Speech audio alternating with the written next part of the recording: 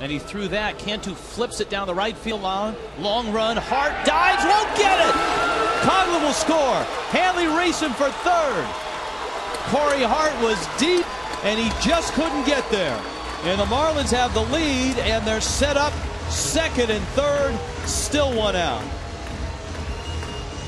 Little slider from Trevor Hoffman. It was a good pitch. Jorge Cantu with 2 strikes on him, just trying to protect the plate, put the ball in play, maybe even think about fouling this off. Slices it away from Corey Hart. He couldn't stretch out that big body to get to it.